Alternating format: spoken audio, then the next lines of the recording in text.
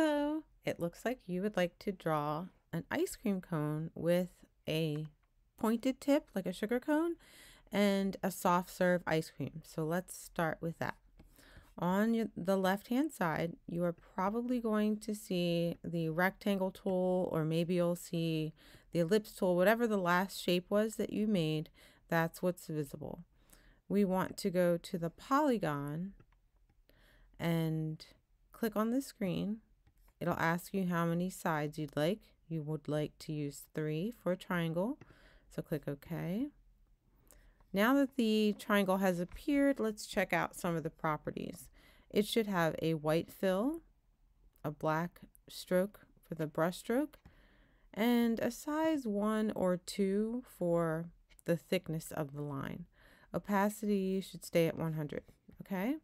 To move your shape, let's go to the black arrow on the left, and you can touch the blue dot in the center, or you can touch anywhere on the line to make it bigger, because that's the first step. We'll make this a little bit bigger, and we want it to be narrow and tall. Okay, we also make this a little bit bigger. You want to round the edges just a little bit. We don't want it perfectly pointed. So if I click on this circle inside of the triangle, you can see that I'll pull and the edges of the triangle are going to round off a little bit. And that's what we want. Okay. Now it's upside down, so we need to rotate it. We can rotate it by hovering near the corners and getting this curved angle and just spin it around. Or you can flip it by going to the right hand side here and flip vertically, and it just turns it upside down. All right, so there is the beginning of our sugar cone. It would be good to have some kind of edging at the top. So we're going to go back to our shape maker, but this time choose the rectangle tool, and we're going to click and drag the rectangle shape, making it slightly wider. And then right now you can't see the curve indicators because the shape is too small. So you'll need to zoom in. To zoom in, you take 2 fingers and just separate them on your trackpad. And now you can see they are there. Now I can pull 1 and all of them can curve.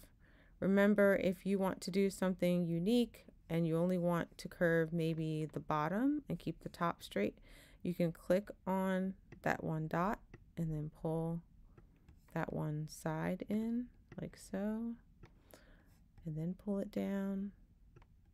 Or you can do what I originally was going to do, was pull all at the same time. Okay, this is what I would like for the top of the ice cream cone. I'm going to pull it down a little bit so that you don't see the bend of the top part of the ice cream cone. I only wanted you to see the bottom. All right, so we're going to add some indicator lines. This line segment does not build a shape, but it will add accents. And I would like to add a texture to the cone, but not necessarily change the colors of each diamond shape in the cone. I just want to add some accent lines. So I draw one, and I'm going to copy it. Remember, on your keyboard, it's Command C, and then return to the command and press V as in Victor. That gives you the same line at the same angle, okay? Now I'm going to need about, I'm going to guess 4 or 5 lines. So I'm going to press Command V, Command V, Command V. Underneath this line, I have multiples. They're just at the same exact angle.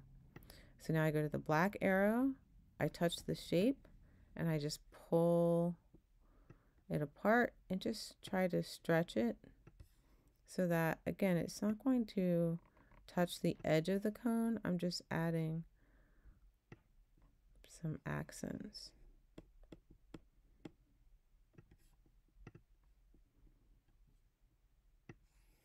At this point, I need to make sure that they're all various length. So I go here, and if you noticed that the pink line shows up, it tells me that the line is in a good angle compared to what it's next to. So seeing that line indicator is good. I'm going to zoom out and do this one. All right, so I have all of these lines done. I probably could use one more small one down here, and I'm going to copy this small one from the top. So Command C, Command V as in Victor, and it's right here. I'm gonna pull this one down, and that pink line tells me it's the correct distance. All right, so I have all of these added. I'm going to select them and make a copy and then flip it so that I have a diamond shape. To do that, with my left hand, I'm pressing Shift on the keyboard, and I'm going to click on each line separately. Now all of these are selected, and I can go to Object and choose Group. I kind of want them to stay at that angle. I don't want them to separate. And I'm going to make a copy, so I don't want to have to adjust individual ones unless I missed something along the way. So I'm going to press Command C, and now I'm going to press Command V. There's the duplicate, but this time I want to flip it horizontally. Okay, so now I'm going to pull this up and create my pattern. I think that's about the angle I want. I might pull it down just a little bit. Okay, there we go. So that's the texture of the cone. Again, that won't change the colors, but it will kind of sit on top of the color of the ice cream cone.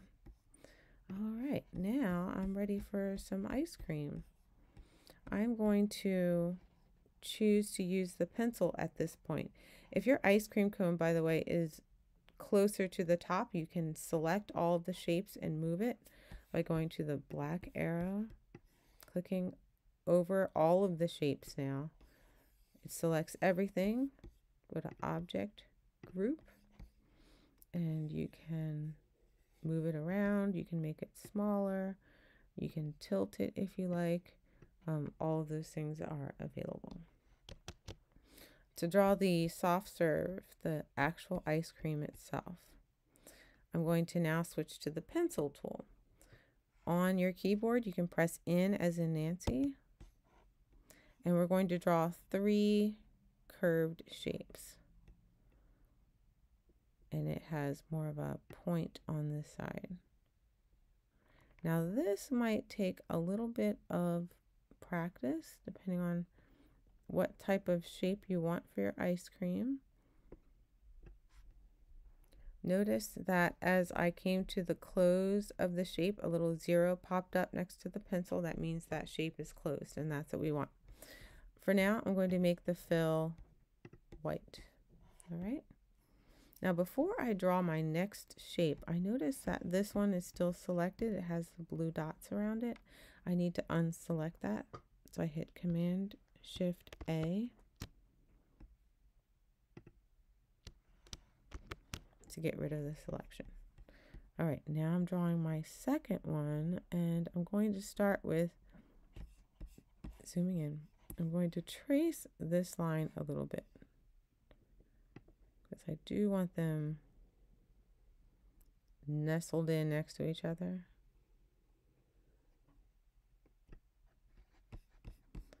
And I get out to the side and I make a little curve that's pointed up, and then I curve it out here to, oh, there's the 0, it's popping up. All right, so now that is my second shape. A couple of things I want to tell you about. It's not exactly the way I would have liked the shape, so you can adjust it by going to the black arrow. You can make it more narrow. You can make it a little bit wider. This is going to sit on top, so I'm going to change the fill to white so that it covers what's underneath. I can, to move it, you'll click on the line itself. You can bring it down. And let's just talk about the shape. You see that little dent on the side? Well, remember that this eraser doesn't work very well with this part of the program of Illustrator. It's used for other things. But in order for us to fix that line, we could either delete the line. It's already selected. I could hit delete on the keyboard and get rid of it and redraw again. Or I could fix it. And to adjust it slightly, I could press minus on the keyboard. That's going to bring me to this pen tool. I can zoom in. I'll press minus, and that shows me all the little bumps that I created. Now, I don't like the way this one bump is going in, so I'm going to click on it and remove it. I'm going to also click on this one. Okay, so that will smooth out the shapes a little bit. All right, let's go back to my pencil tool and get rid of this selection, Command-Shift-A, and I'll draw my last part of the icing. I'm going to go to the top here and create